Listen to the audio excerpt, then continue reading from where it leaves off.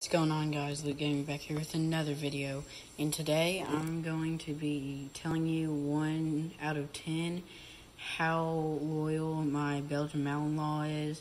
10 is the best and 1 is the worst. Okay, so first of all, if you don't know what Belgian Malinois are, they are kind of like German Shepherds, and the police use them for canine units. These are pretty much the only dogs they use for canine units, and they have a massive bite force. They can hear really well and sniff things out really well. And so this is a female Belgian Malinois, and she just got inside and she's pretty tired. She's already about to sleep, and so she listens to my commands, and we're really good friends. I spend probably the most time with her out of all the people in our family, because when my parents are at work and my sister goes with them, I'm usually spending time with her for about 3 hours a day. And yeah, so she listens really well, and she mostly stays out of trouble. She doesn't really do anything bad, and she is just honestly a really good dog. Now, when they're little, I bet in like the first 5 months, you'll wish you've never gotten the dog. I'm telling you right now. They tend to bite, nibble on you, chew stuff up. So guys, I actually moved upstairs because my parents are downstairs getting ready for something, and I didn't want to annoy my dog very much. So anyways, in the first 5 months, they tend to bite, nibble. Some stuff can be pretty bad, actually. She bit me on the bottom of the foot when I was running. She's about 4 months, I think, and it punctured my foot pretty hard, and there's just blood gushing everywhere out of my foot, and it hurt pretty bad. And so I actually have a scar from when she bit me when she was about 5-ish months in, probably. And I don't know if you can see it very well. Just right on my arm, that little scar right there, that'll probably be there forever. She bit me on the arm, and her tooth, you know when a dog bites into a ball or something, they can't get off their teeth because their teeth are stuck in it, and you have to pull it off their teeth. Well, her tooth got one of her canines got actually stuck, and she couldn't pull her mouth off of my arm, and she was just ripping everywhere, and it hurt pretty bad. I didn't cry, but it was pretty bad. And so after about 5 months, it gets steadier. If you potty train them, they're pretty good about that. They stopped biting, seriously biting. They've started just nibbling if you're playing around with them. Recently, Eve was playing around with my dad and nibbling on him and stuff, and she got her tooth stuck in his arm, and I guess my dad jerked his arm away, and he had to get stitches, and it ripped his arm all the way across. And yeah, honestly, I don't think she meant to. They were just honestly rolling around on the floor and playing around. But I'm telling you, about the first, not even 5 months, about 8 months. It's hard. You have to really be hard on the dog probably in like bad times when it's actually like messing up a lot. And so like police force, the more I see they train the dogs everywhere, and the part that they train their dogs that most people don't train their dogs in, they try to train in every part, which everybody should, but the one part they really get that like regular people that own Belgian Malinois don't get is they train them about their temptations. So like, for example, they'll make the dog lay down, okay? And then they'll chunk a ball, like as far as they can. And that dog is probably tempted so bad right when they chunk the ball to just run in straight, just go get it. And, but it won't because they've trained it just to lay there. And then they'll like say a command or something in Dutch, because a lot of people train their Belgian Malinois in Dutch. I guess they just react to that better, but I see more Belgian Malinois that are trained in Dutch language than are trained in English language. But anyway, and then they say something, whatever they say as their command, and then the dog just gets up and flies off. So, honestly, now she's about 7-ish, 8-ish months into this, and she's gotten better. She's gotten just more all around trained better.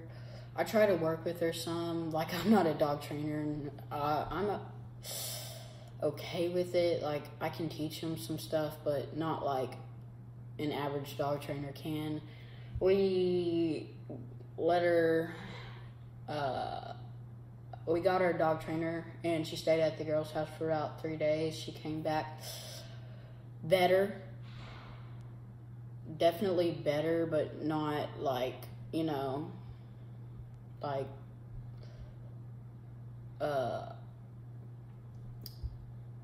to the point where like she would do everything on like first command, or like she'd mess up a lot.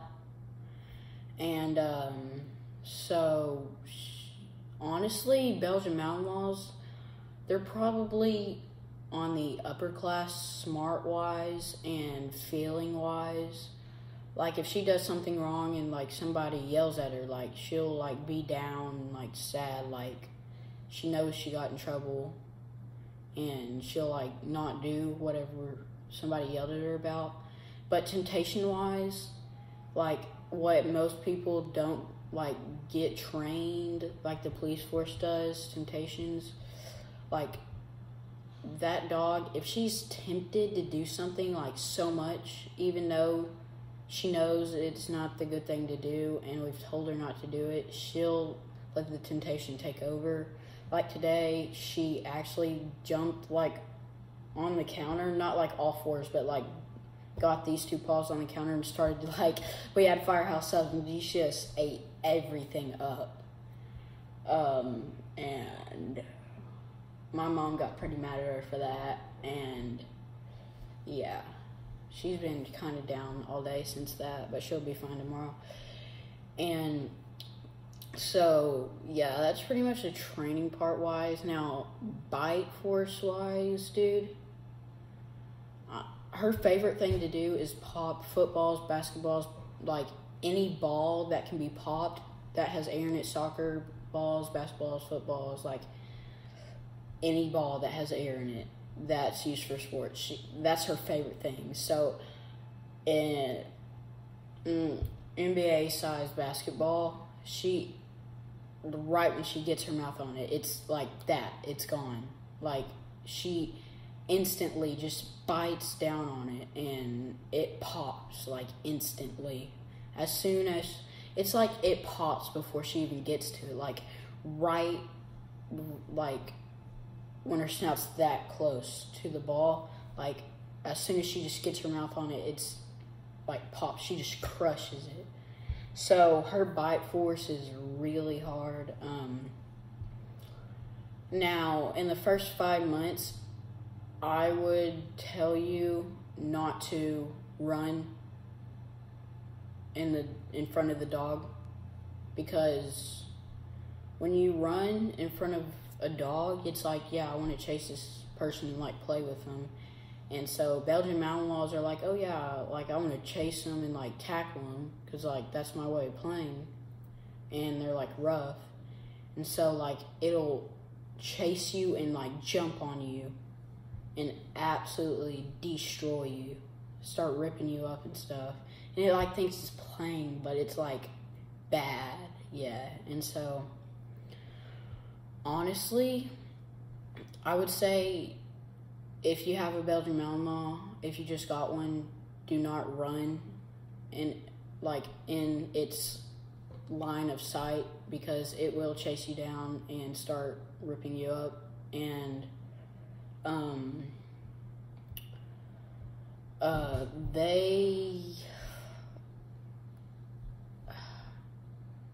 Belgian Malinois are probably up, like a regular dog's like right here. They're probably about like smart wise, like up here. They're probably in the top class. Like they know what they're doing, and they learn pretty fast. They know, like, if they're doing something wrong, they feel guilty for it. Really, my Belgian Malinois, I'm from about a 1 to 10 right now. It's probably like 7 loyalty-wise. She's a really good dog, and my family got her from a breeder that is like really good with dogs, and bred. She's actually I think her mom's half German, or her mom's German Shepherd, and her dad's a Belgian Malinois. And her dad was, I can't remember like what it's actually like the right way to pronounce it, but her dad was the highest breed of Belgian Malinois in some place, like I think it was like in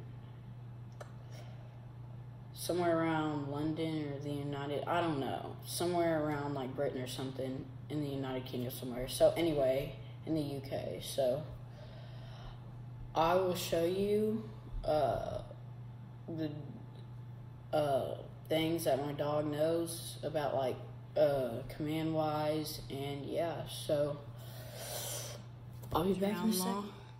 She's a female, and yeah, these are pretty much the things she knows how to do. She's a really good dog. She likes to be pet a lot. She usually itches over there. I don't know why. She likes it when you scratch over there. Alright, so if sit, lay down.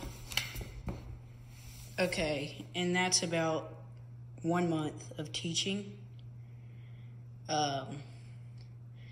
If you can get her attention, she'll pretty much do anything you say. So if I wanted, like, check anything on her belly or anything, here. So I usually get my finger. That's how I direct, like, sit, lay down. I pretty much direct everything with my hand, so it's easier for the dog. Alright, so now, look. She rolls, and so I can see anything on her belly. If I see anything, like if she has infected or anything down here, I can usually see anything.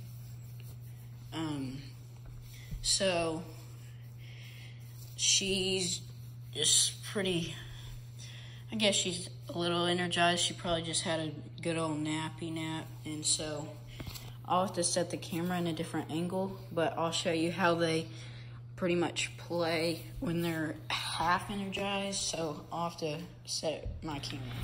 She's pretty much half energized. So see, she's already nibbling on my hand. And so that's how they pretty much start playing. You'll get down on your knees or something. See, pretty much the way they play, so they like trying to nibble. You hit your head on that. So I'll like get on the ground or something, and she'll kind of rub her head, lay down.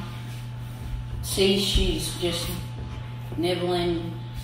She is honestly a good dog. She'll start settling down and pretty much just lay down and start sleeping while you're trying to play with her. Usually I play tug of war with a toy or something. She's like, see, she'll lay down and she just likes you to stretch her belly and face, and yeah. See, the main thing is they just like start nibbling, and they're pretty much easygoing dogs for the remainder of their lives, but like I'd say about the first 7-ish months they are really hard to get used to. They will rip any toy that you can buy from PetMart, Petco. They will eat any toy. It doesn't matter how hard. Oh, my mom's calling. My sister. Okay, bye, girl. She might not leave, but anyway, so she just, okay, yeah. I hear her going downstairs. So anyway, about the first 7 months, it's hard to get used to. So she honestly is a good dog, and I'd say, like, yeah, I already rated it. I think I said like a 7 on loyalty. So yeah, right now, but I'll make another loyalty video in probably a couple of years when she has had time to be more, you know, trained and stuff like that. And so, like, subscribe, and hit that notification bell. And guys, comment down below if you have a Belgian Malinois, and it doesn't even have to be a Belgian Malinois. Comment down below what your dog is and rank it from 1 to 10 on how loyal it is.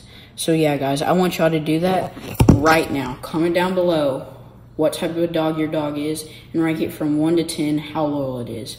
And so yeah, this will pretty much finish up my video. Once again, like, subscribe, and hit that notification bell. If I start making money off YouTube, I can do a lot more things. So yeah, have a good day, and peace.